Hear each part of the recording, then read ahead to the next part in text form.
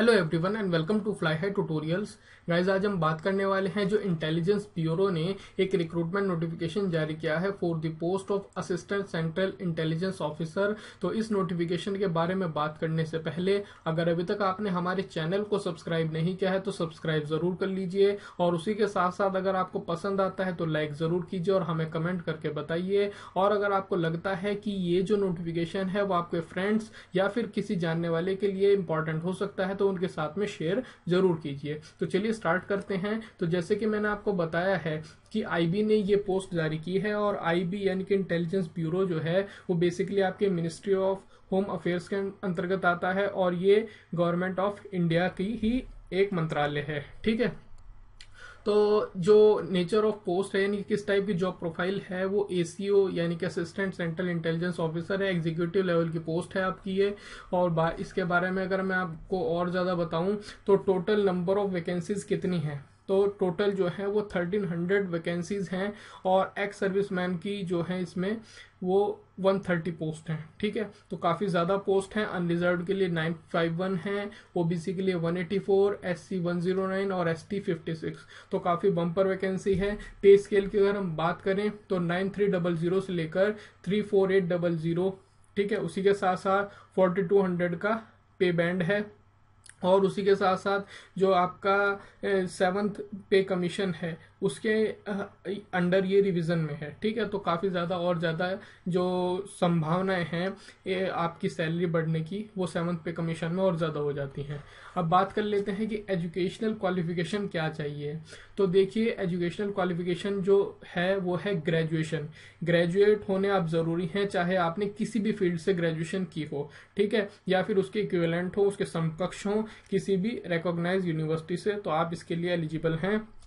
और knowledge of computers होना बहुत ज़रूरी है। ठीक है, तो इसका भी आपको ध्यान रखना है। तो आजकल जितने भी आप स्टूडेंट्स हैं वो अगर बैंकिंग वगैरह, एसएससी या फिर हमारे टेक्निकल जॉब्स के लिए प्रिपेयर करते हैं तो उनके लिए जो ये डिजायरेबल थिंग है यानी कि नॉलेज ऑफ कंप्यूटर्स, ये कोई बड़ी बात नहीं है। तो जितने भी स्टूडेंट्स एसएससी बैंकिंग वगैरह के लिए प्रिपेयर कर रहे हैं उनको तो ये भरना मस्ट है, जरूर भरिएगा इस पोस्ट के लिए आप। ठीक है, अब एज लिमिट की बात कर लेते हैं। तो बहुत ज़्यादा लोग कभी कभी कंफ्यूज हो जाते हैं, तो 18 से लेकर 27 साल तक एज लिमिट है।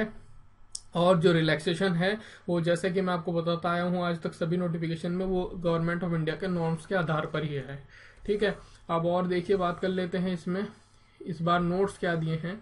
तो नोट जो है वो इम्पोर्टेंट है हमारे जो फिजिकली हैंडीकैप्ड यानी कि दिव्यांग पर्सन्स के लिए, कि वो इस पोस्ट के लिए अप्लाई नहीं कर सकते हैं। ठीक है, क्योंकि इसमें काफ़ी ज़्यादा आपका हार्डवर्क, फिजिकल एक्टिविटीज़ इन्वॉल्व होती हैं, तो इसीलिए इन्होंने यहाँ पर मेंशन किया है कि जो पीएच कैटेगरी के कैंडिडेट हैं वो अप्लाई नहीं कर सकते हैं। ठीक है, उसी के साथ साथ जो इम्पोर्टेंट जो फैक्ट्स हैं इसके वो मैं आपको बता रहा हूँ, क्योंकि काफ़ी लोग उसमें कंफ्यूज होते हैं और बाद में कमेंट सेक्शन में पूछते हैं, जो मैं ऑलरेडी उनको बता चुका होता हूँ। ठीक है, तो थोड़ा इसको अगर आप ध्यान से देख लेंगे 10-15 मिनट की वीडियो को, तो आपके जितने भी डाउट्स हैं वो आई होप कि वो क्लियर हो जाएंगे। ठीक है, अब देखिए सबसे इंपॉर्टेंट चीज कुछ यहाँ पर लिखी है कि जो एलिजिबिलिटी है कैंडिडेट की, यानी कि in terms of as, educational qualification, caste category, ये सभी जो है वो आपकी क्लोजिंग डेट के आधार पर नापी जाएंगी। ठीक है, यानी कि क्लोजिंग डेट क्या है आपकी 2/9/2017। इससे पहले आपकी डिग्री भी पूरी होनी चाहिए, यानी कि किसी का अगर रिजल्ट इसके बाद आएगा तो वो एलिजिबल नहीं है। ठीक है, ध्यान से सुन लीजिए, अगर किसी का रिजल्ट 2/9/2017 से पहले आ जाता है या इस तारीख को भी आ जाता है तो आप एलिजिबल हैं, अदरवाइज आप एलिजिबल नहीं हैं। उसी के साथ साथ आपकी एज अगर इस डेट को जो मेंशन्ड ऊपर किया हुआ है 18 से 27 साल, अगर इस डेट तक आप 18 से 27 के बीच में फॉल करते हैं तो आप एलिजिबल हैं, अदरवाइज नहीं है। ठीक है, तो ये इससे रिलेटेड काफी क्वेरीज मेरे पास आती हैं, तो वो मैंने सब आपको बता दी हैं। तो उसके बाद सर्विस लाइबिलिटी क्या है, यानी कि पूरे इंडिया में आप काम करने के लिए इच्छुक होने चाहिए, तभी आप इस फॉर्म को भरिएगा। जो लोग चाहते हैं कि उनको मनपसंद उनका होम स्टेट या कोई मतलब आसपास का एरिया मिल जाए तो वो इसके लिए अप्लाई ना ही करें तो बेहतर है। ठीक है, अब उसके बाद में देख लेते हैं स्कीम ऑफ एग्जामिनेशन क्या है, किस टाइप का आपको पैटर्न मिलेगा। तो जैसे कि मैंने आपको स्टार्टिंग में भी बताया कि जो लोग एसएससी, सीजीएल या फिर आप कह लीजिए बैंकिंग वगैरह के लिए प्रिपेयर कर रहे हैं तो उन लोगों को तो जरूर भरना चाहिए इस पोस्ट को। तो इसमें यहाँ पर हम बता देते हैं कि इसमें 2 टायर हैं आपके, यानी कि टायर 1 और टायर 2। टायर 1 में क्या है आपके, जैसे कि जनरल अवेयरनेस हो गया, उसी के साथ साथ आपका एप्टी, लॉजिकल या फिर एनालिटिकल एबिलिटी और इंग्लिश लैंग्वेज। सेम वही टॉपिक्स हैं जो आप एसएससी सीजीएल में दे रहे हैं या देने वाले हैं। और टोटल मार्क्स जो है वो 100 मार्क्स का होगा और टाइम जो है वो 60 मिनट आपको दिए जाएंगे।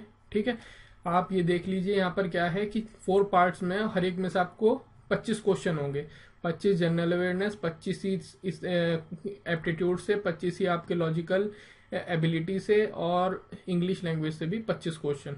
उसके बाद अगर आप इसमें पास हो जाते हैं टायर 1 में, तो आपको टायर 2 के लिए बुलाया जाएगा। और टायर 2 में क्या है आपका, सेम वही है, जैसे कि ऐसे आपको लिखने के लिए कहा जाएगा किसी भी एक गिवन टॉपिक पर 30 मार्क्स का होगा ये। उसी के साथ साथ English comprehension and precise writing में भी आपसे पूछा जाएगा। मतलब एक तरीके से आप कह सकते हैं जो अभी लेटेस्ट सीजीएल का पैटर्न चल रहा है तो ऑलमोस्ट वही है। तो अगर आप उसके लिए गंभीर तौर पर प्रयास कर रहे हैं एसएससी सीजीएल के लिए, तो इस फॉर्म को आप जरूर भरिए। तो आपको कोई एक्स्ट्रा अलग से कोई प्रिपरेशन करने की जरूरत इतनी ज्यादा नहीं पड़ेगी। ठीक है, तो आई होप ये जो चीज है ये भी आपको क्लियर हो गई होगी। अब इन दोनों टायर के बाद में आपका एक इंटरव्यू है 100 मार्क्स का। ठीक है, तो आगे मैं थोड़ा सा और इसको डिस्क्राइब कर दूंगा आपको। अब सेंटर ऑफ एग्जामिनेशन की बात करें तो 33 सेंटर्स हैं। तो लगभग इंडिया के जो मेन शहर हैं उनको सभी को इन्होंने कवर किया है। तो आप अपने अकॉर्डिंग इनको भर लीजिएगा। और एक और इम्पॉर्टेंट चीज, एग्जामिनेशन सेंटर एक बार भर लिया उसके बाद चेंज नहीं कर सकते, इसलिए ध्यान से इसको भरिएगा। देखिए, मैं ये सभी जो छोटी छोटी बातें इसीलिए बता रहा हूँ कि जो लोग फिर बाद में पूछते हैं तो उससे पहले ही ये बेहतर है कि आप इन चीजों को पहले ही क्लियर करके चलें, ताकि आपकी जो फॉर्म रिजेक्ट होने की संभावनाएं हैं वो कम से कम हो। ठीक है, उसी के साथ साथ देखिए यहाँ पर इन्होंने मेंशन कर दिया है, application received from a candidate for more than 1 examination centre would be rejected. ठीक है, जो बात मैंने आपको बताई है उसको ध्यान में रखिएगा। अब सिलेक्शन कैसे होगा कैंडिडेट का, जो मैंने आपको ऊपर बताया है कि सबसे पहले जो आपने टेस्ट सेंटर फिल किया है उसके अकॉर्डिंग आपको टायर 1 के लिए बुलाया जाएगा। नेगेटिव मार्किंग है 1/4 मार्क्स की। ठीक है, जो भी आप गलत आंसर देंगे उसके लिए आपको पेनल्टी है 1/4 मार्क की। ठीक है, उसी के साथ साथ यहाँ पर इन्होंने ये भी मेंशन किया हुआ है कि टायर 1 में जैसे कि जो भी उनकी कट ऑफ होगी उसके अकॉर्डिंग प्रिपेयर किया जाएगा, लेकिन टायर 2 के लिए मिनिमम कट ऑफ 33% मार्क है। ठीक है, तो ये आपको आगे भी क्लियर होती जाएंगी ये बातें। उसी के साथ साथ बाकी की चीजें आप खुद भी पढ़ सकते हैं, सेम वही हैं, जैसे कि ईमेल आईडीज वगैरह और जो आप मोबाइल नंबर वगैरह, फोटोग्राफ वगैरह, सिग्नेचर वगैरह प्रोवाइड कराएंगे तो उनको बहुत ध्यान से प्रोवाइड कराना है, क्योंकि एक बार आपने उनको भर दिया तो बाद में चेंज नहीं कर पाएंगे। और उसी के साथ साथ आप मल्टीपल एप्लीकेशन भी फिल नहीं कर पाएंगे। काफी कैंडिडेट्स कुछ गलती करने के बाद में ये भी पूछते हैं कि दोबारा फॉर्म भर सकते हैं नहीं। अगर आप भरेंगे तो वो भी आपका कैंसिल हो जाएगा, इसीलिए एक ही बार भरिए, लेकिन ध्यान से भरिए। ठीक है, तो यही सब ऑलमोस्ट चीजें मेंशन की हुई हैं, इनको आप आसानी से पढ़ लीजिएगा। मैं लिंक भी दे दूंगा डिस्क्रिप्शन में, तो आप आसानी से इस नोटिफिकेशन को पढ़ सकते हैं। ठीक है, जो मेन चीजें मैं आपको बता रहा हूँ। आप अप्लाई कैसे करना है, तो वेबसाइट जो दी गई है MHA की, यह है www.mha.nic.in। इस पर जाकर आपको ऑनलाइन ही एप्लीकेशन फॉर्म भरना है, ऑफलाइन कोई मोड नहीं है। उसी के साथ साथ ध्यान रखना है कि 12/8/2017 यानी कि कल से लेके और 2/9/2017 तक आपको टाइम मिलेगा। इसको आप भर लीजिए जितना पहले हो सके। ठीक है, उसी के साथ साथ कुछ और वही बातें लिखी हुई हैं, फोटोग्राफ वगैरह और सिग्नेचर वगैरह, ये सब आप पढ़ लीजिएगा। उसके साथ साथ ये देखिए जो मैंने आपको बात कही थी कि candidate are advise to submit only 1 application. Submission of multiple application में result in cancellation of applications together. तो एक ही बार भरनी है आपको, बार बार अगर आपने कुछ गलती कर दी और दोबारा भर दी तो वो रिजेक्ट हो जाएगी। ठीक है, तो ध्यान से भरना है।